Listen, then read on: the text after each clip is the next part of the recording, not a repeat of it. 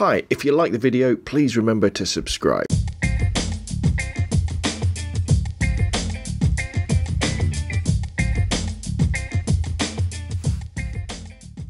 Hi, I'm Rob from robandphoto.com, and in today's video we're going to be looking at how you can adjust white balance or colour and levels on a webcam, or pretty much any camera, I guess, for recording your YouTube videos. In this particular case, I'm using the Logitech C920 HD webcam, and the software I'm going to be using is Adobe Premiere Pro CC. Because one of the problems you have when recording with webcams or any other cameras at home is kind of what you see here now, which is a very orange picture because I'm using tungsten lights. So what I'm going to do in this video is I'm going to kind of show you what you can do with Premiere Pro, in what effect the different settings can have, and then in the second half of the video I'll then show you how I actually do it in Premiere Pro with a screencast, so you can see it. Actually, in this room now, so basically I've got my C920 webcams are perched on top of my laptop up there, and basically I'm lit by some tungsten bulbs up to sort of my right or camera left, and so it's very, very orange. Now, again, the idea normally is that you wouldn't have this sort of situation, this sort of setup, and in fact I've had to go into my C920 and turn off auto white balance and auto exposure and all that sort of stuff in order to get it to look this bad. Because the actual auto white balance on the C920 is very, very good. But for the purpose of the video, I've made it look worse than it normally would be, so that we can actually bring it back and improve the look of it. But ideally, you'd always want to try and get it right in camera, and you can do this in a number of ways. You can do it by obviously using the white balance setting on the camera, or you could use it with daylight balance bulbs, or you're doing... It's tricky to do a custom white balance with a webcam. Normally the software isn't that advanced. The C920 is pretty good for doing that sort of thing. You can normally get the white balance pretty close. So the settings of the C920 are it's on manual white balance, manual exposure, and manual gain, and it's only the focus that is left on auto. Now, when you're trying to attempt to do a video where you're going to want to put in some sort of adjustment to the colour on the video, or in fact maybe you don't want to, you just want good colour all the way through, it's kind of important that you work in a controlled environment. So for example, in this particular room here, normally the way I would do it is I might have the tungsten lights on, a tiny little bit, while my main lighting would be 2 or 3 daylight balance bulbs, and that way the intensity of the light in the particular scene stays the same all the way through. If you can imagine I was sitting next to a window and using a window for my light, as the clouds went over the sun, the light levels would go up and they would go down, so the video hence would go darker and lighter. So then I would have to rely on auto exposure, which isn't too bad. But normally we want to try and avoid things like auto exposure and auto white balance, because as you introduce different things into the video, the software will then compensate for that, and it will mean important things, maybe like your face or products you're videoing, will change colour too. But I tell you what, kind of to go against that, what we're going to do now is we're going to sort out this colour problem. So in Premiere Pro, what I'm going to be doing now is I'm going to be using auto colour, and I'm also going to add auto levels. And as you can see, it's a real quick and very simple solution. And remember, I'm going to show you how to do this in Premiere Pro, in the second half of the video. So the video should now look a lot better. So you might well be asking, so what's the problem? Well, there isn't anything wrong with using auto colour or auto white balance or auto levels in your videos. But what can happen is, as things change in the video, so maybe, I don't know, if I put my hands out and I put them towards the camera, you may well see the colours of my face changes. because the camera kind of sees the whole and it sees something of different colour and it thinks there might be a cast and change it. So not the camera, the software, the auto colour. So if I bring in something of a different colour, because auto colour is constantly monitoring the video and changing it, you can get almost like a flickering effect sometimes, which isn't the end of the world, but maybe you don't want that in your video. So if you can, keep your camera shooting on a fixed exposure, fixed white balance, or maybe one of the presets, or a custom white balance. So as long as you're in a fixed lighting situation, you can apply an adjustment to the clip, which will be the same all the way through. However, if you were in a situation, say you're outside or near like a window for natural light, then maybe you'd want to stay within the auto exposure mode for the camera. So the camera's allowing for different levels of light, but try and stick to one white balance so the colours aren't actually changing that way as well. So you've had a good look for the last few seconds at auto colour and auto levels. Maybe you've seen some of the flickering that can occur. So let's turn those options off now. There we go, back to orange.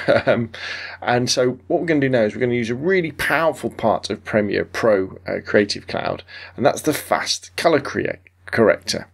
So what I'm going to do first is I'm going to apply a white balance using the eyedropper and sampling. I think I'll probably sample that Nintendo Wii, so to my left, so camera right, because that's pretty white. So that should have sorted out the colour quite a lot. And now what I'm going to do is I'm now going to use the eyedropper in the fast colour corrector to choose something dark behind me to kind of set the black level, and I know there's probably something bright over there, so I'm going to use that to set the white level. So what do you think? The video should look okay.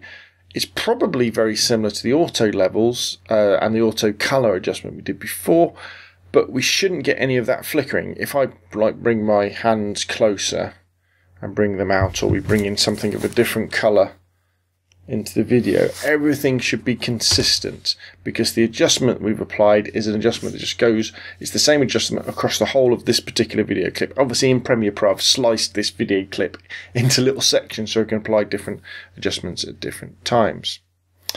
The fast color corrector is incredibly powerful and very quick to use, and as I said, the adjustment can be applied across a whole clip, meaning we've got a consistent look without that flicker. So let's turn these corrections off. Sorry for the camera wobbling there, and we'll look at our last solution. Okay, so this beauty here, this is the Lasterlight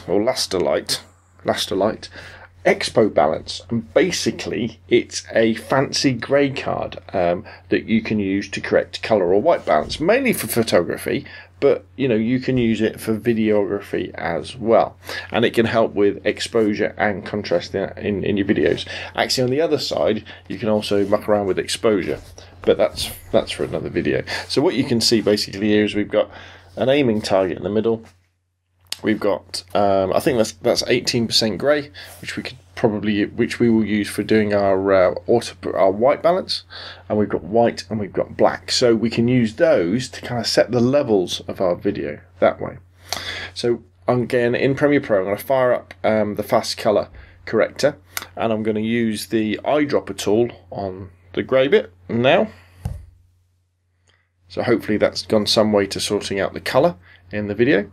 And now what I'm going to do is I'm going to use the eyedropper tools for the black and the white point, and I'm going to click on the black and then I'm going to click on the white, so that should help us with contrast. Now the beauty of something like the Expo Balance is that basically, as soon as you start a clip, you would start your video recorder, maybe start your audio recorder if you're recording it separately, kind of put this in front, just record a couple of seconds with it, put it down, carry on with the video, and then in Premiere Pro you would then use that initial clip to adjust the colour, adjust the contrast, then obviously edit it out, delete that bit so you don't have it on the front, and it's a good way to get very consistent exposure and colour across a whole different series of videos and different cameras if you're doing a multi-camera clip as well. Okay, so there we go. We've looked at sort of 3 different ways of sorting out the colour or white balance of your video and adding contrast as well. We've looked at auto colour and auto levels, very fast, but you might end up with clicking. We've looked at using the fast colour corrector in kind of a manual way by using the eyedropper tools to select a neutral colour area and a black and a white. And then finally, we've used the expo balance with the fast colour corrector to hopefully give us, a pretty accurate color rendition and contrast rendition of what we would really like to see. So what we're going to do now is I'm going to turn off the webcam, fire up Premiere Pro, and so you can actually see how I physically do these adjustments so you can use them yourself on your videos. Okay, so here we go. We're in Premiere Pro. Here's me up in the top right corner looking pretty orange. Let's add some auto color and some auto levels. So all you need to do is go in the bottom left hand corner where you have all your project stuff. Just go into the effects bin, and then you want to go to adjust, I think it is, and then I don't know, let's do auto levels first. Let's just click it, drag it over on top of the video, so it's kind of made everything look a little bit more contrasty. Let's grab auto color, click and hold, drag it all over, dump that down. There we go. So that was a really fast change. So if we go back, that's what it did look like, nice and orange. And now we've got something that looks significantly better. So that's see how fast and see how easy that is. But again, you may suffer from a little bit of flickering when you do that. Let's just go back in the history. And now what we're going to do is we're going to apply a similar sort of effect, but in a different way. What we're going to do is we're going to go down, we're going to go to color correction, and we're going to set the fast color corrector. We're going to drag it over onto the video, drop it onto the video, and then up in the top left hand corner, we've got this amazing tool here that's appeared, which looks incredibly complicated, and it can act in a little bit of a weird way. I'm not going to lie, I'm not completely sure why it does this, but it seems to flick backwards and forwards. So we're going to do a white balance first, so I'm just going to click on the color picker, the eyedropper, go over to the Wii, which is probably quite white, select that, and it's got rid of most of the color cast, but it's still pretty flat. So we're going to scroll down there, we've got our black, grey and our white level. So now when I click these eyedroppers, you'll notice the video kind of resets to what it was before, and then it applies it all again. So let's click on the black level, and I don't know, this DVD player looks pretty black down there, that looks alright.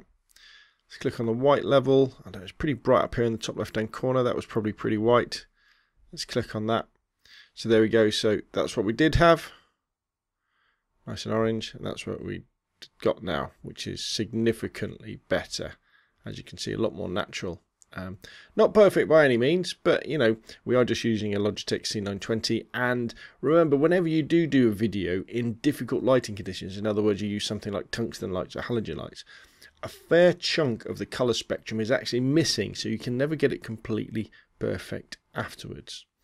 Now let's scroll near to the end of the video, and hopefully round about here I've got the, hey, there we go, I've got the expo light. So we're going to select the video clip, we're going to use the fast color corrector, we're going to drag it onto that video clip, and this time when we want to set the white balance, all we do is we click on the white balance eyedropper, click on the grey bit, that sorts that out, and then we're just going to slide down, and we're going to click on the black eyedropper, select the black bit, and then we're going to select the white bit, click on that, and then we've got that. So let's just play that a little bit. That's pretty contrasty. I might even back that off a little bit, because I think that is probably a little bit too contrasty, isn't it? Probably great for a photograph, but I'm not quite sure if that's great for that particular video. So we probably want to, I'm just going to slide it down a bit. I'm just going to back off the levels on the blacks, just to remove some of that contrast. There we go. I think that's better there, just like that. So there we go. So in a nutshell, we've looked at auto color, auto levels, using the fast color corrector to kind of manually click on parts of the video, and then we've used like a grey card the expo light, just to do it in a more consistent way at the end. My name's Rob from robandphoto.com. Remember, if you like the video, please subscribe. It really helps, and put some comments down below if you're watching this on YouTube. And you can contact me. My email address is scalespeeder@gmail.com. And hopefully I'll see you again soon.